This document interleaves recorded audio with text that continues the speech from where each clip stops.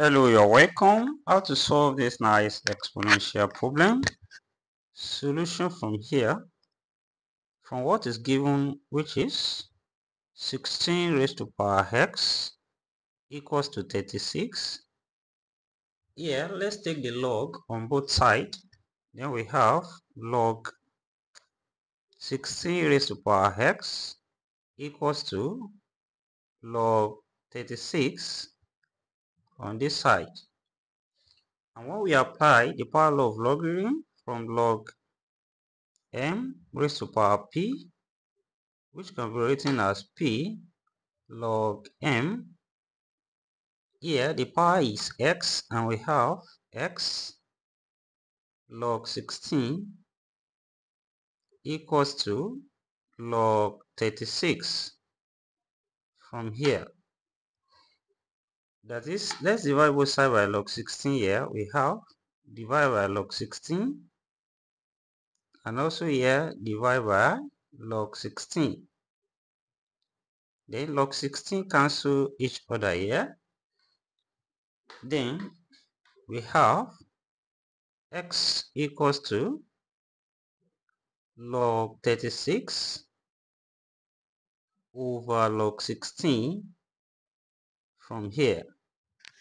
Then from what we have, we can write 36 here as 6 times 6, which is same thing as 6 square.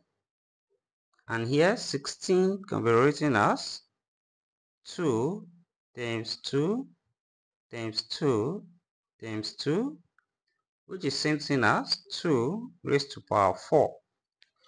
Then what we have here becomes x equals to log 6 square then over log 2 raised to power 4.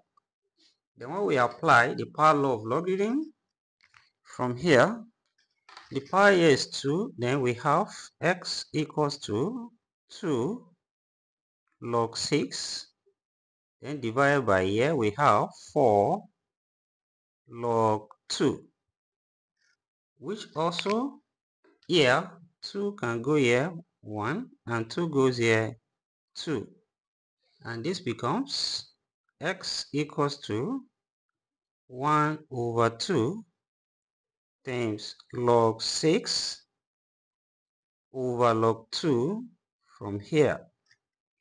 Then also from here we can also write 6 as 2 times 3 from here.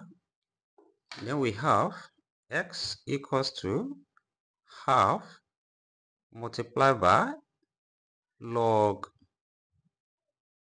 into bracket 2 times 3 over log 2 from here, and which here we can make use of brackets since this half is multiplying this.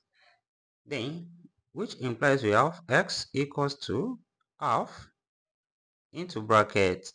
Here when we apply the law of logarithm from log a times b, which we can separate as log a plus log b, here we have log 2 plus log 3, then divided by log 2 from here, and we close this bracket.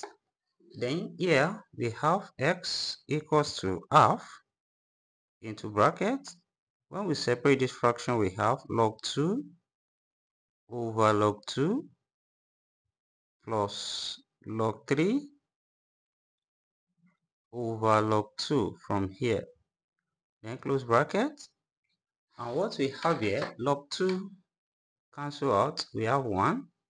Then we have x now equals to half into bracket 1 plus log 3 over log 2. That is, when we apply change of base from log a over log b, which can be written as log a to base b, then here we have x now equals to half into bracket 1 plus log 3 to base 2.